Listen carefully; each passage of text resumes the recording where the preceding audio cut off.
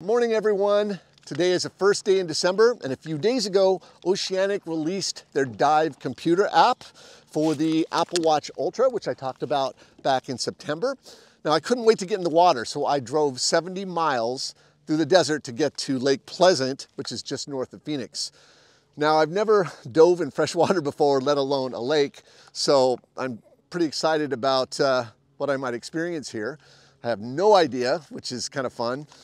I just know that the lake is cold and the visibility here is not that great, but I'm always willing to be surprised. By the way, the lake is 11.5 square miles, which means that I don't even know where to begin. So I hired a dive boat charter called the Cyborg Pirate.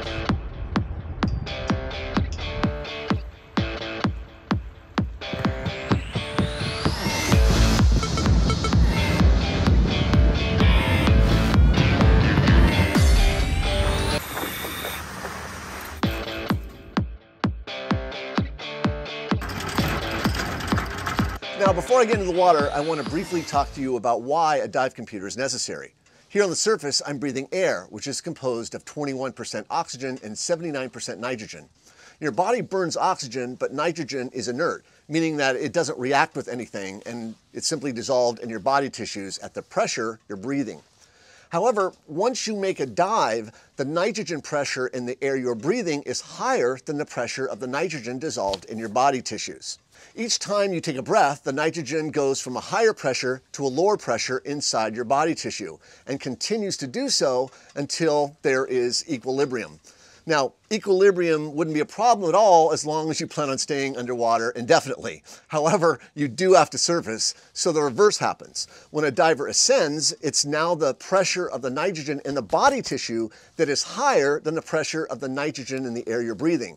So as long as you don't ascend too quickly, the nitrogen can safely dissolve out of the body tissue into the bloodstream and then exhaled during breathing. However, if you ascend too quickly, the nitrogen comes out of solution faster than the body can eliminate it, and bubbles begin to form in your tissues, causing what's called decompression sickness, also called the bends. What a dive computer does is manage your depth and time underwater by applying a decompression model or algorithm to track the dissolved nitrogen in your body so that you can safely return to the surface without getting decompression sickness.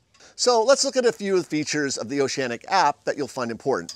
Now, I'm not going to go through every feature of the app because Oceanic has some really good tutorial videos on their webpage, and I recommend that you watch those when you get a chance. Now, the first feature you want to enable is auto launch on your watch. You'll open the settings app, then tap General. Scroll down to auto launch and tap that.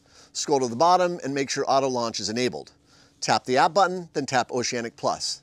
Doing this will automatically launch the app once the watch is submerged. And for me, this is a fail-safe that ensures that I don't have to remember to manually launch the app before every dive. The next thing you'll find helpful is to add a dive app specific complication to your watch face. On my watch, I have my dive settings in the upper right, my no decompression planner in the lower right, my surface timer in the lower left, and my OK to fly in the upper left. I'll tap the settings complication because there are some items we're talking about.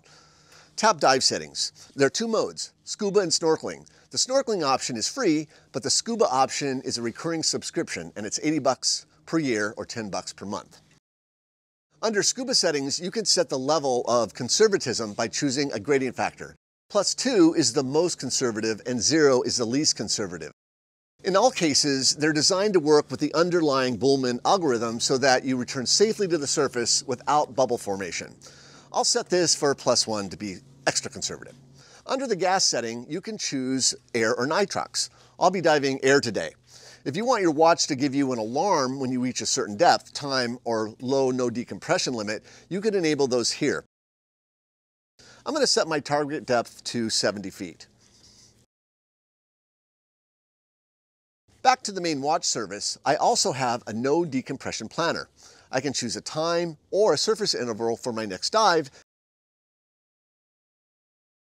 then calculate my no decompression limit based on that maximum depth I enter here. We'll look at this once again when I'm back on the boat after my first dive. Now there's one other thing I should mention. If you're diving at any altitude above sea level, the dive app will automatically take that into account and adjust your node decompression limit accordingly. The elevation is 1,700 feet above sea level. So automatically I know that I'll have less bottom time than if I was diving in my usual spots in Southern California. So with that, let's go diving. So we began our descent using the anchor line and followed it along the bottom. The visibility was pretty bad, maybe 15 feet at best. The bottom is a submerged riverbed that was created by several dams going back to the 19th century. Once I was at the bottom, I checked my watch. The number at the top is my current depth in feet, and the number below that is my node decompression limit. As you go deeper, this is the number that you need to keep your eye on, because it'll tell you when you need to be back on the surface or face having to perform a decompression stop. Below that is a bar graph that visually represents your node decompression time. When you start your dive, you'll see 4 green bars, and as you go deeper, these bars will begin to recede until a single yellow bar remains, letting you know that you should start your ascent soon. The number below the graph is your actual bottom time, and the number below that is the time to surface based on your safe ascent rate of 33 feet per minute, plus any decompression time and your safety stop. The number on the bottom is the current water temperature. At the bottom of this lake in December, it's a chilly 59 degrees. I followed Captain Forrest, my dive buddy, a bit deeper. As we descended, the water took on an eerie green color. This is due to the excessive algae in the water this time of year. He had a strobe light attached to his rig so that I could locate him. There were many crevices in the bedrock to explore, and some even large enough to swim through, which of course I did.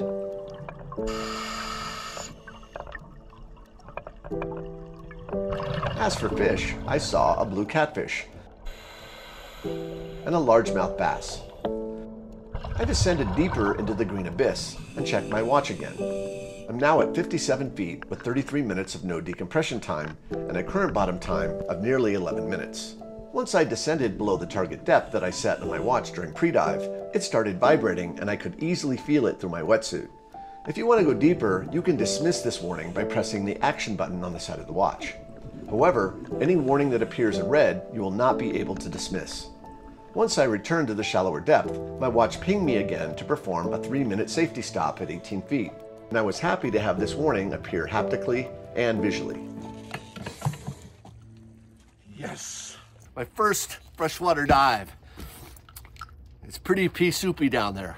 So as soon as I get back to the surface, it started tracking my surface time. Got a little bit of a graph there, my bottom time, and then how long I've been on the surface. All right, so I finished my first dive and I'm about to go in the water again, do a second dive. Now this is called repetitive diving, and if you're old school, this is called bounce diving. And what that basically means is you come up to the surface and you still have residual nitrogen in your body tissues before going into your next dive. And so you don't just start out with a blank slate, and the dive computer has to track that for you, because if you go down to the same depth, you don't have as much time because, again, you already have residual nitrogen in your tissues. So the watch will factor that in and help you plan for your next dive, which is what I'm going to show you now using the node decompression planner on the watch. All right, as I said earlier in the video, I have a complication set up for the surface time. If I tap that, it shows me here that I've been on the surface for 59 minutes, almost an hour, and have my no-fly time, which I can't get on a plane for 11 hours, which is fine. I'm not going anywhere. I'm not flying anywhere. But this is very important. The dive app knows I've been on the surface for almost an hour. And this will help me plan my dive. So I'm going to go back to the main area of the app, and I'm going to go into the node decompression planner. Here you can choose your next dive. I know I'm going to be back in the water in 1 hour. Well, close to 1 hour. It could be an hour, and you can actually be even more specific. You can say I'm hour and maybe 20 minutes, because I still have to suit up and get all of my gear on. So an hour and 20 minutes is when I'll be back in the water again. And why that's important is that you can then calculate how much bottom time you have at a given depth.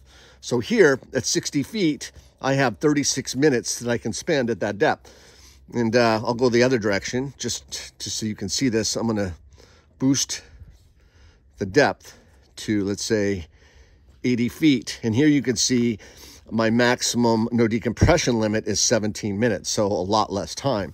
And typically what you want to do when you plan repetitive dives is your deepest dive should be your first dive, and each dive after that should be successively shallower. So on my first dive, I did hit 80 feet, so I definitely don't want to go there again. So I'll probably, for the next dive, I'm just going to be really conservative, and I'm going to set the depth for 50 feet.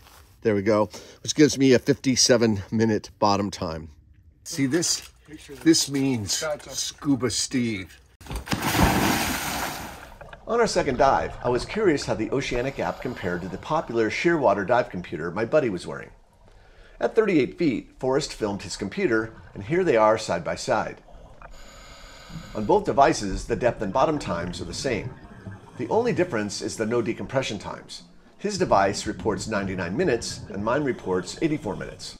You'll recall that I set the gradient factor at a more conservative value during pre-dive, which is probably why my number is more conservative than his.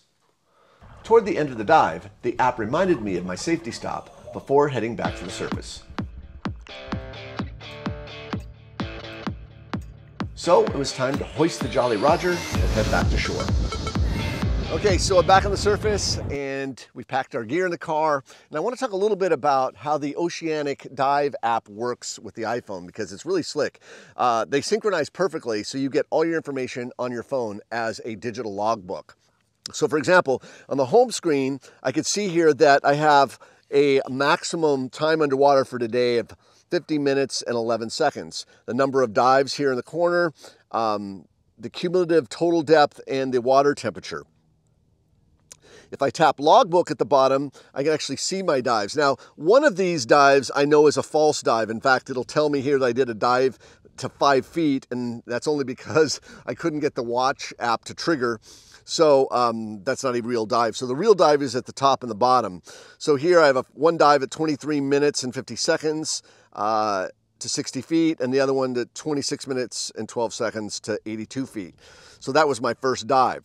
So if I tap that, it brings me to this screen where I can see the location on a map, and I can even share my dive data. I'm going to tap the share button in the corner and choose, you can choose a dark or a light mode, and then you tap share, and then I can go ahead and send this to my wife so she knows that I'm safe and I'm back on the surface. And I'll just type a quick message to her. Had a great dive. And I will send that to her. So all the information that was gathered on my watch is now on my phone, and it's really great. I have a history of my dive, and I don't even necessarily need to fill out a logbook. There's options in here for, typing in the visibility and the depth and all that. I didn't do any of that, but I could have. I just wanted to show you how these two apps work together. So overall, my feelings about the Dive app, it worked great. I could read it underwater. It did exactly what it was supposed to do. I found that I had a little bit of difficulty reading it on the watch face. Some of the numbers were rather small, but that's probably because, my older eyes, and I didn't have any diopters in my mask to magnify it. That's a small nitpicky thing. If I had any nitpick at all, it would be on the price. It's $80 a year forever. And over time, it's going to get really expensive to run this app. Now, you could spend $10 a month, and I believe there is a mode for using the app for a day use. Right now it's priced at 99 cents, and I don't know if that is a one-time deal or you could use that day use price whenever you need to go diving. That's not clear to me. I couldn't find the answer to it, but still a great app. I think the price should be way less than it is. So that's my take on the Oceanic Dive Computer app. Hope you enjoyed that. Leave your comments below. I'd be interested to hear your thoughts, and thank you for watching.